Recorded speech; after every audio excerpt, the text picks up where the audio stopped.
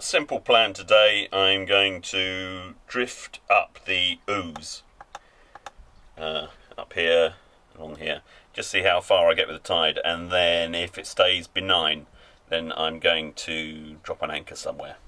There's an island here with mud behind it called Appleby Island, so my guess is if I drop the anchor here somewhere, it dries, and I'm sure it's flat, so that'll be great. And then maybe go up with the next tide and back.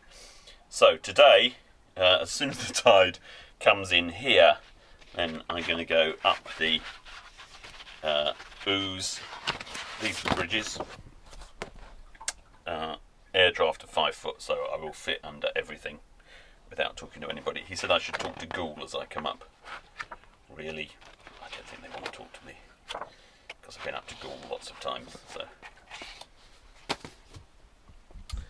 but it'll be a while before the tide comes in.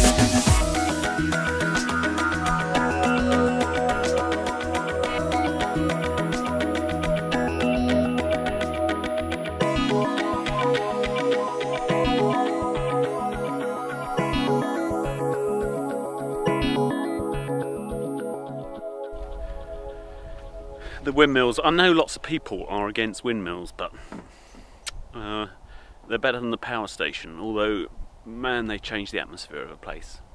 This place just feels completely different because of the windmills. But you can see the power station and what it's chucking out. I mean, the power station has its own cloud.